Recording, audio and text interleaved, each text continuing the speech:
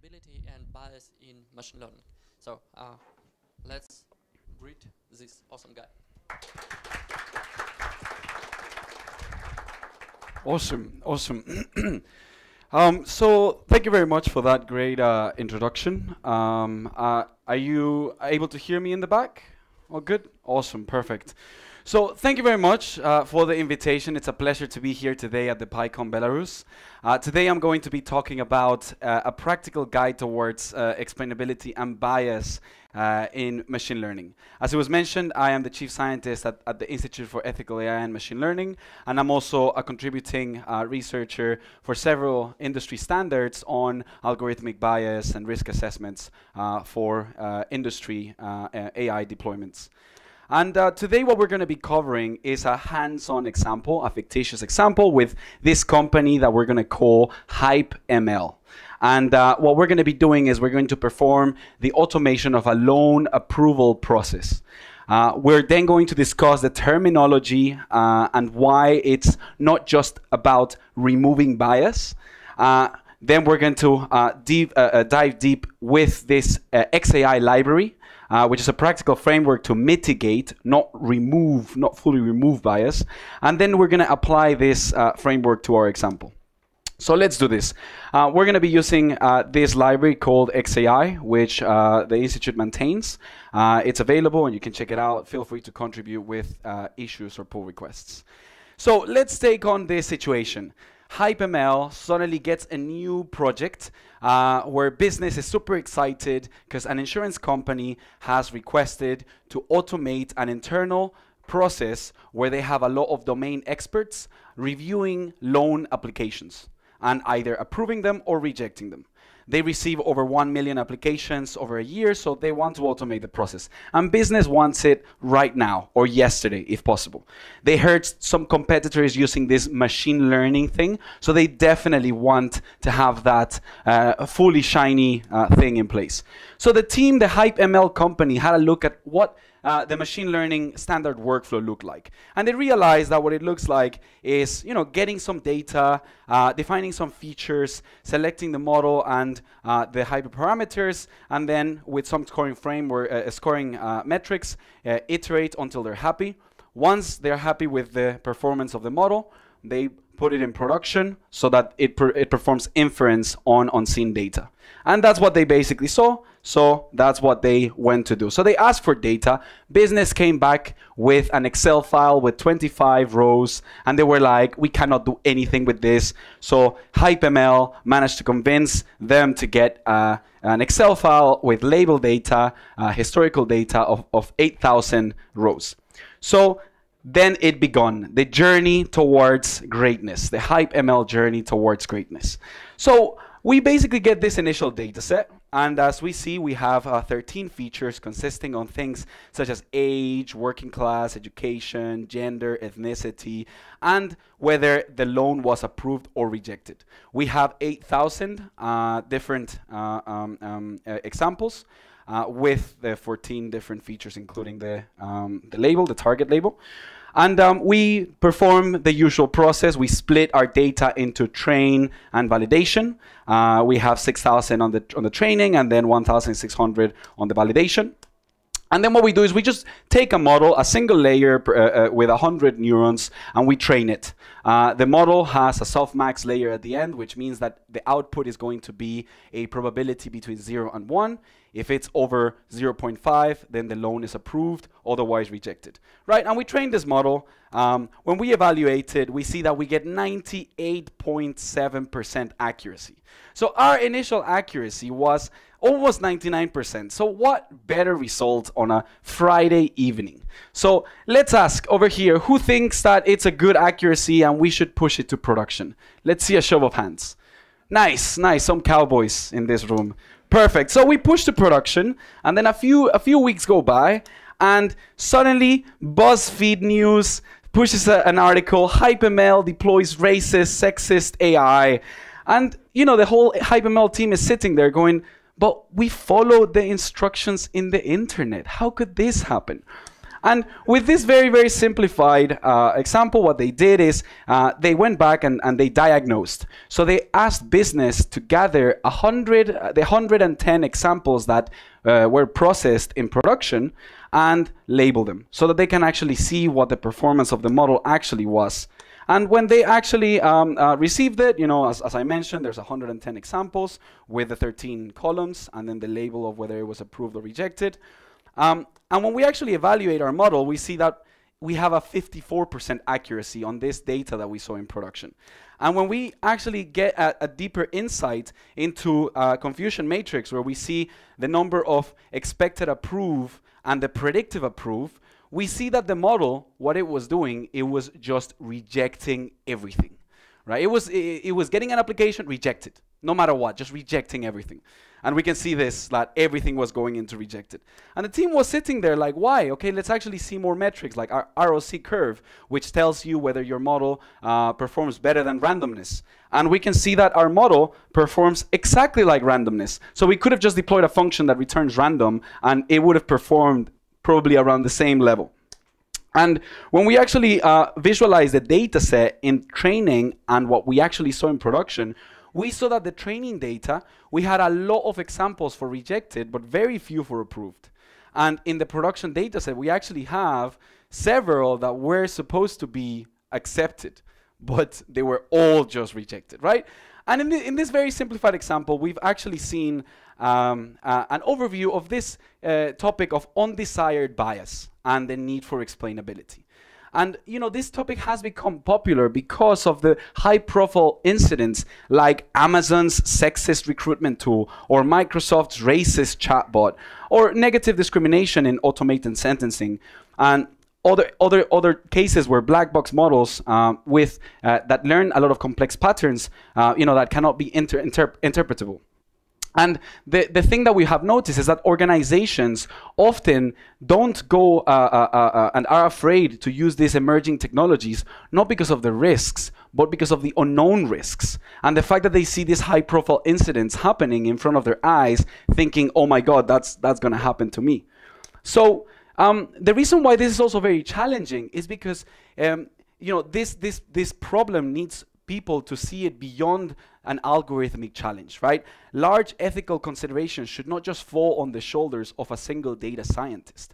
And the way that we tend to explain why this is such a complex problem is because you have the technical area, this intersection of data scientists, software engineering, and DevOps engineering, creating this machine learning engineering field or role, which takes best practices from each of these fields. However, in practice, often you have data scientists that are deploying code into production, but perhaps are not following best practices from software engineering. Or vice versa, you have software engineers that build models and they don't actually use statistical metrics beyond accuracy, which are best practices within data science. And even if this is already hard enough, when we take this ambiguous field of machine learning engineering and we take it into industry, you find this intersection of machine learning engineering, industry domain expertise, and policymakers, right? And they're all trying to work together to come up with industry standards or means to be able to reduce risk and introduce accountability. And there's a lot of good work happening in this sort of areas, but it's in isolation. What needs to happen is to make sure that there is that cross collaboration between the technical sort of like intersections and the industry challenges that are being faced.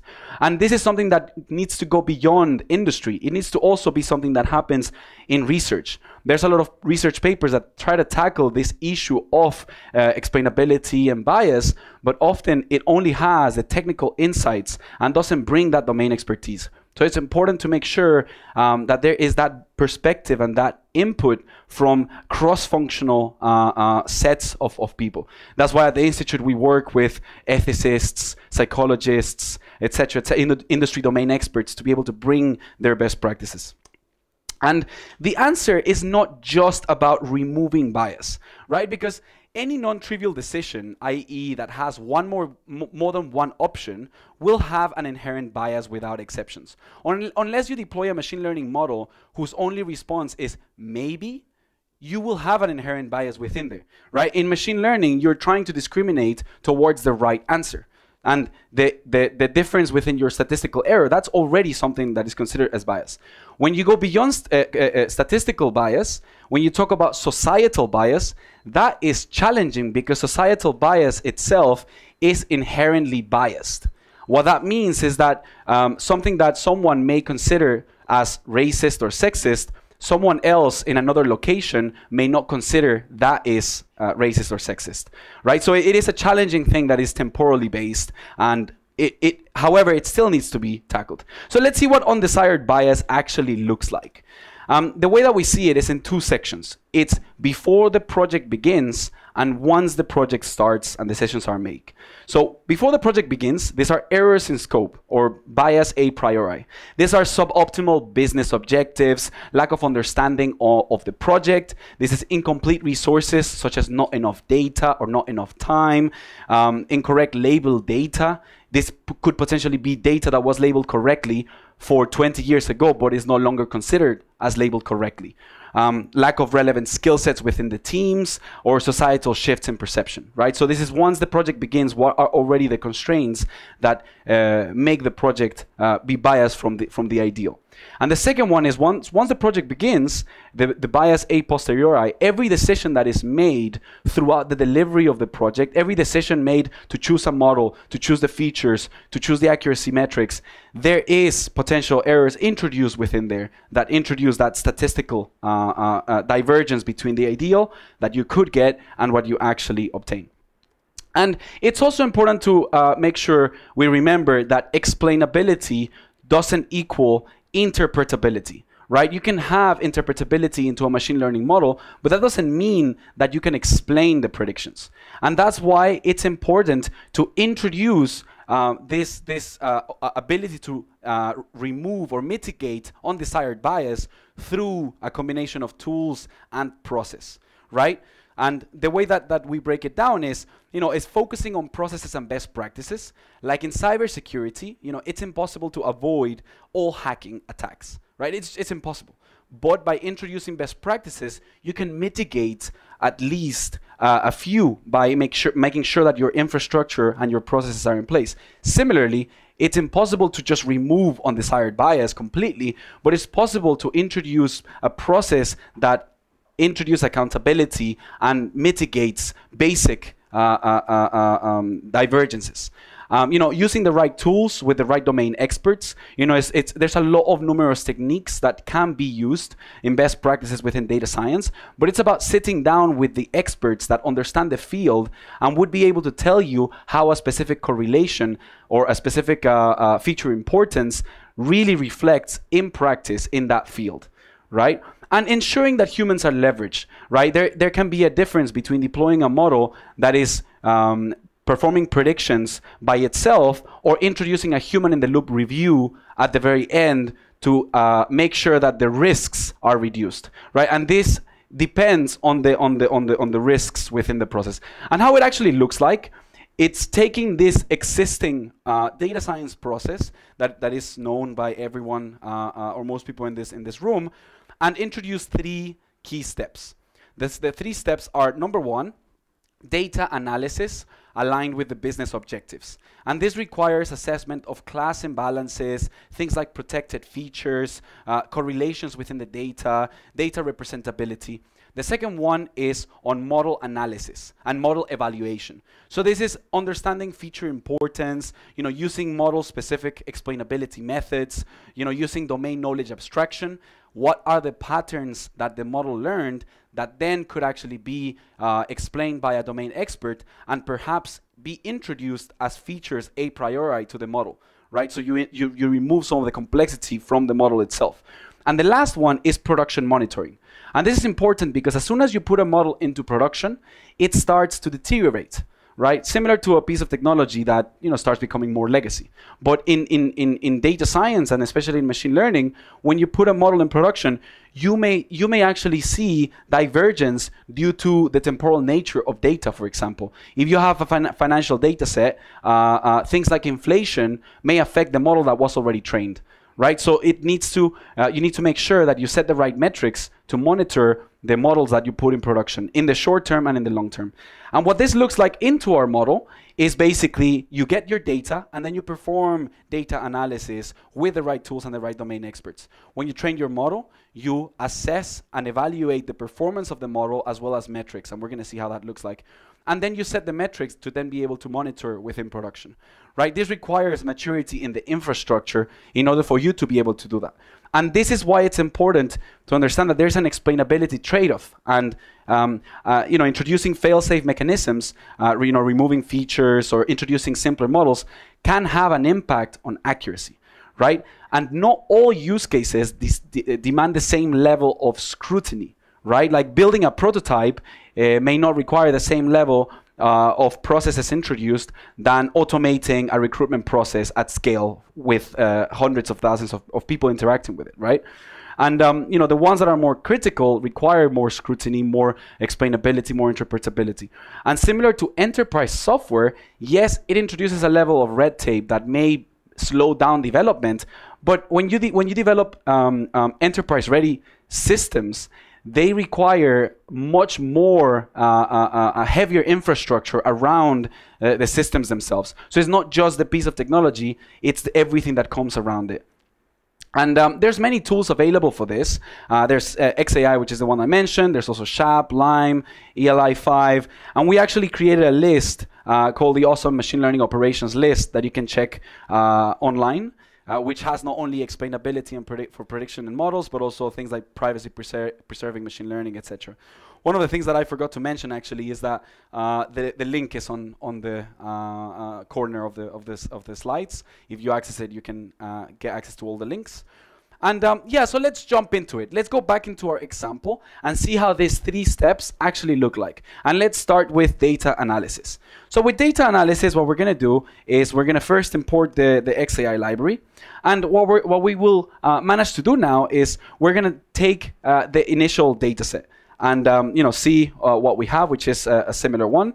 We're going to then be able to use this library to understand and analyze the data sets. In this case, we want to analyze how the data set breaks down in the gender feature, right? And what we can see is that we can visualize some of the imbalances, the number of examples that we have for each of the genders within the data set. So here we can see that we have over double of examples on male than with female. The second one, is when we visualize as a breakdown, is that even though we now have more examples, when we break it down by our target feature alone, we can see that the number of examples for approved female are very, very few, right? So even though it actually looked like it was slightly more balanced, we would still, if trained the model with this data set, the model would still be trained with those imbalances. And again, remember, it's not about making sure everything is completely balanced. It's about being conscious of what are the initial imbalances that your data set has and having the right people with the right skill sets to make sure that they can have their say on whether this is a representative data set for what will be seen in production. What we can do now with this library, you actually can use upsampling and downsampling to balance a data set. So what we're basically doing here is we're saying that for the gender with a cross of the target function alone, we want to upsample all of the data points that are less than 0.5 up to 50%, right? And we want to downsample all of the ones. We can, for example, remove the downsampling, and we can see that the ones for male rejected, are still higher. So it just allows you to play around with some of the features by using upsampling and downsampling. What you can do as well is you can define what are your protected features, things that perhaps you wouldn't use to training your model, but still would like to understand breakdowns of the data set that you have. And in this case, we're seeing the imbalances within ethnicity. We can see that we have more examples for one class than the other. For age, we have less examples for people over than 60, etc., etc. And then we can also visualize the correlations. So here we're actually visualizing the correlations in a dendrogram. We can see things like, native country and ethnicity are quite correlated, or marital status and relationship. with this perspective, we know that if we remove one of those and we still keep the other one, the model will still be able to infer some of those patterns when seeing the inference. Again, it's not about just removing everything from the model. It's about being conscious and being able to monitor in production when you have this, potential high profile screw-ups. And then you can also visualize it on a matrix perspective. This is just your usual correlations matrix. What we're going to do now is be able to do a balanced cross test train split, right? So when you actually split your data set, one of the most important things is to create your validation data set, the data set that you're going to use to quantify the performance of the model. And for this perspective, you would want to make sure that it's as close as possible to what you will see in production. Again, this is not to be the superhero and state what society should look like, but this is to be able to make those decisions, not just with one data scientist, but with the right domain experts. Now we jump into the next part, which is model analysis, model evaluation. And what we can do here, we're going to start by training our data set with training our model, the same sort of like structure with the data set that we have. We can see that here it doesn't just jump into high accuracy very, very fast, because it's probably not just learning to reject everything, which is, sometimes a good thing. And what we're going to do now is we're going to visualize how this new model performs. And we can see that now at least it has a much more reasonable balance when it comes to approved or rejected loans. It is not just rejecting everything. It's getting a few more accurate when comparing it with our sample validation set. When we visualize the ROC curve, we can see that it performs significantly better than randomness, which is always a good thing. And what is interesting is that this library allows you to visualize things like your ROC curves on a feature-specific basis. So what we're going to do here is we're going to visualize and create an ROC curve for each of the genders and see how that actually performs. So in this case, we can see that the ROC curve for male versus female, perhaps in some other sample, could be heavily, there could be a heavy disparity, right? So it's just to be conscious of the performance of the model itself. Other thing that we can do is actually run an understanding of metrics. So in this case, we're visualizing the precision, recall, specificity, and accuracy of the model.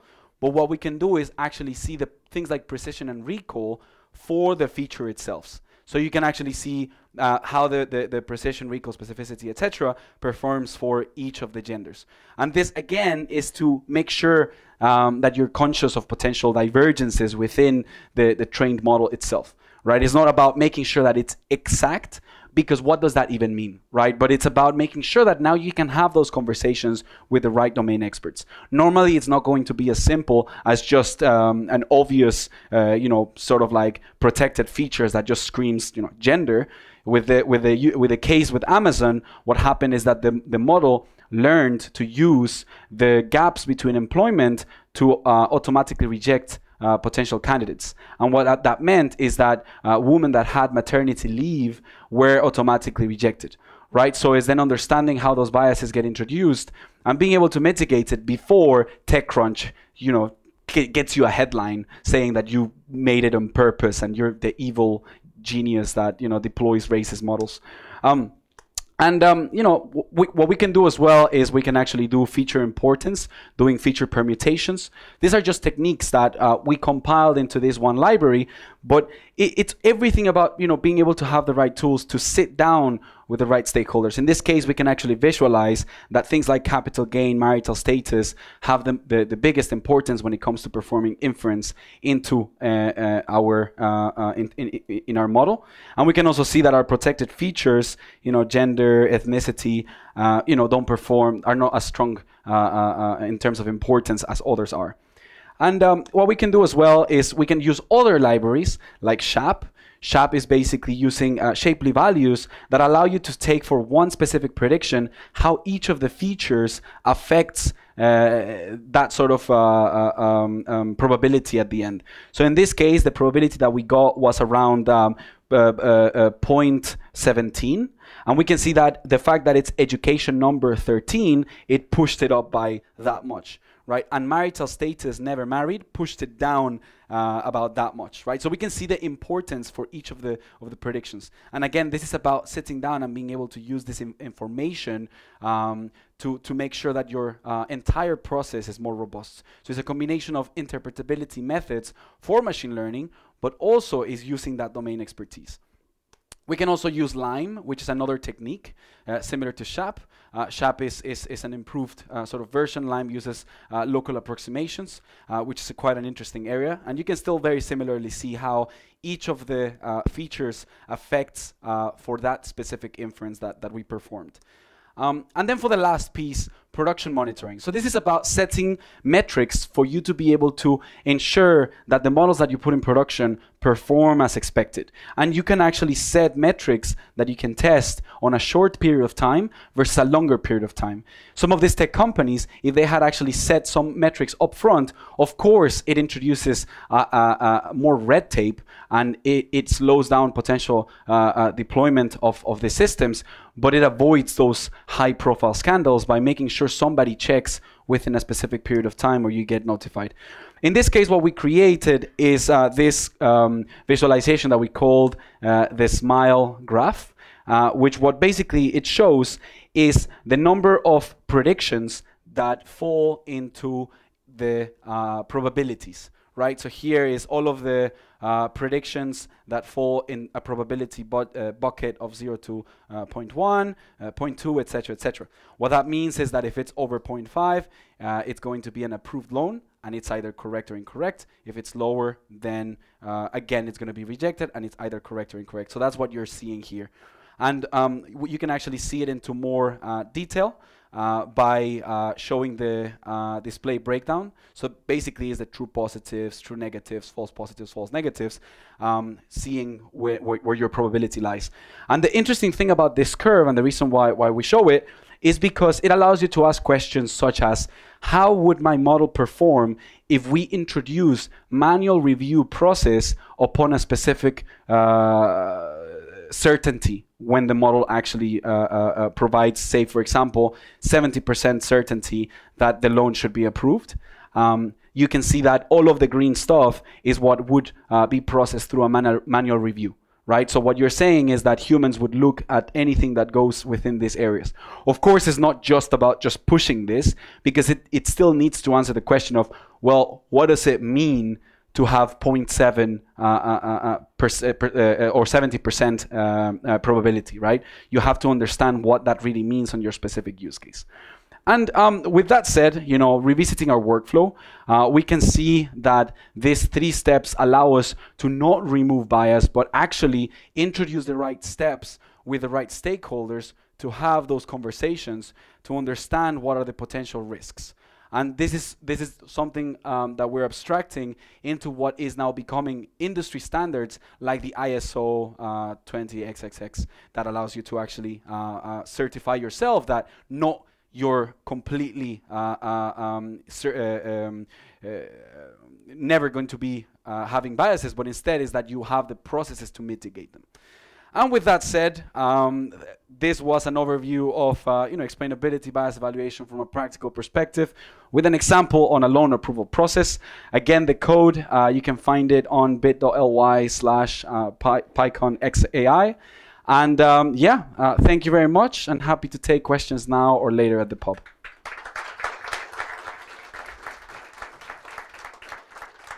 Thank you. Let's start with questions. Awesome. Can you return to the slide where you have dendrogram of features? Yes, I'll just change it to the Jupyter. Yep.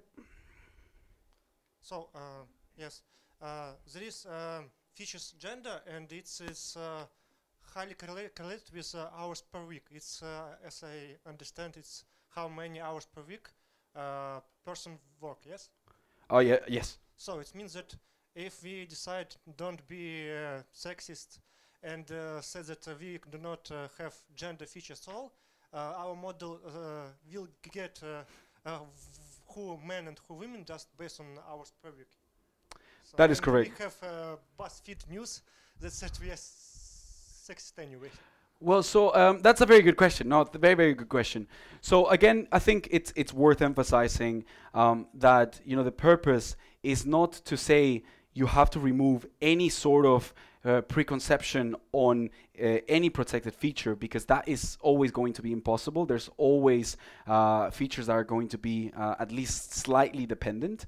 And one of the main things to mention as well is that this data set is from the 1970s. It was just taken for this. But specifically to your question, it's really good point. The main perspective is not that it should be removed, but the decision shouldn't just be left to the data scientist to say, I'm going to remove it or I'm going to leave it. It should be a decision for the process from end to end based on how the current humans process it, right? So in a recruitment process that has no AI at this point in time, may not allow the person to understand to use things like gender to base their opinion. However, that doesn't mean that companies don't still do their best to try to identify things that allow them to maximize for the candidates. Ultimately, it's never going to be possible to remove all that, but it's about making sure that the right people make the decisions of what needs to be removed and to what extent, and what to monitor to avoid potential discriminations. Again, there's the perspective of, well, if I train the model, should it positively discriminate? And that's another really hard question. That's something that is not just be taken lightly and a software engineer just changes the weights of the model. It's something that needs to be consciously done throughout the actual end-to-end process. But that's a very good point. It's domain specific. It's going to be a bit of a long question, so apologies in advance. But awesome, no worries. So I've seen commonly both in the academic environment and in industrial environment and policymaking that bias and discrimination and fairness in machine learning is often discussed in terms of model predictions, but an AI system typically does not end with model predictions. So like modeled predictions affect decision making, and decision making affects the underlying population. And it's quite common for the model to actually change its data under its own feet over time. And there was a very interesting published paper that got the Best Paper Award at the latest ICML. It was about a situation where the group of researchers tried to not only focus on model predictions, but actually monitor a particular metric over time, like to measure the temporal effect of deploying a model into production. And they found a very interesting case on American FICO dataset credit scoring, that enforcing any kind of fairness constraints actually actively harmed both the institution and the demographic group it aimed to protect. So it sometimes can happen that like common sense tells us to have maybe like equal opportunity or demographic parity across some of the sensitive features, but in the end, shouldn't the result of a fairness framework be to not harm everyone? So I was wondering if you have any thoughts on like whether the policy making around this should change and how to adopt the ethical framework to go from just point predictions to actually the temporal effect over a long period of time. Yes, that's a very, very good question, and I think that is one of the biggest issues that we're trying to portray here, is that bias is not really just an algorithmic problem, and it's not just something that can be tackled by removing features and just modifying, especially not just modifying weights. It's something that needs to be tackled throughout the end-to-end process that not just involves the deployment, but also the temporal nature of that process itself.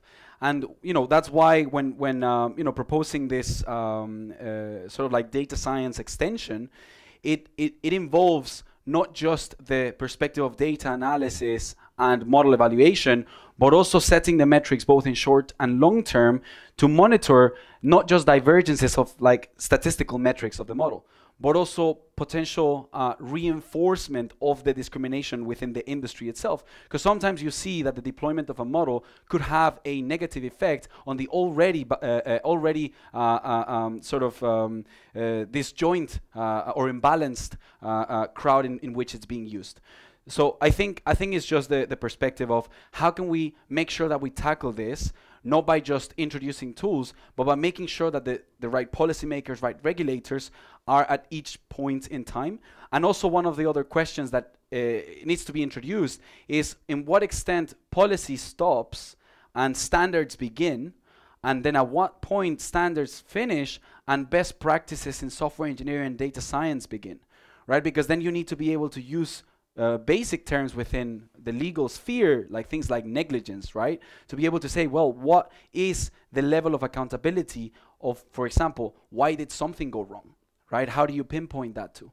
So that's a very, very good point, is how do you convert this into not an algorithmic problem, but a human, a long-term sort of problem.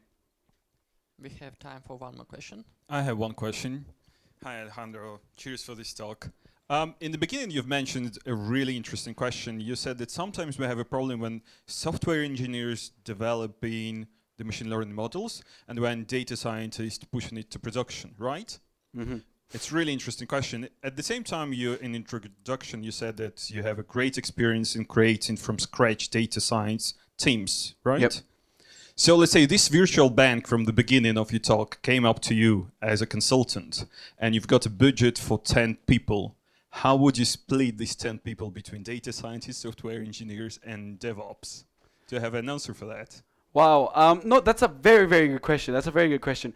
So, unfortunately, there is no, like specific percentage, because that depends on the nature of the project. If it's B2B, you need more people in the professional services, sort of like integration, data engineering. If it's more like in-house B2C, you may need more people to focus on the infrastructure, like cloud sort of DevOps. So it would be different.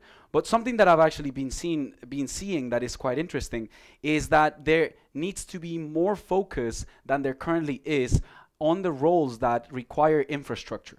When it comes to data engineering, especially, that is a field that is already quite misunderstood, right? You can see it in, like, if you see a job application for a machine learning engineer or a data engineer, they're trying to hire somebody with data science skills, software engineering skills, perfect consultant skills for the salary of an intern, right? So, which is completely impossible. This is something that is already opening up to the problem, which is you can't just hire a superhero, a unicorn, to just do everything, right? It's how can you make sure that you have the right people at the right time? The one thing that you're correct is that you do need this combination of skills. So you will need data engineers, DevOps, software engineers, or full stacks.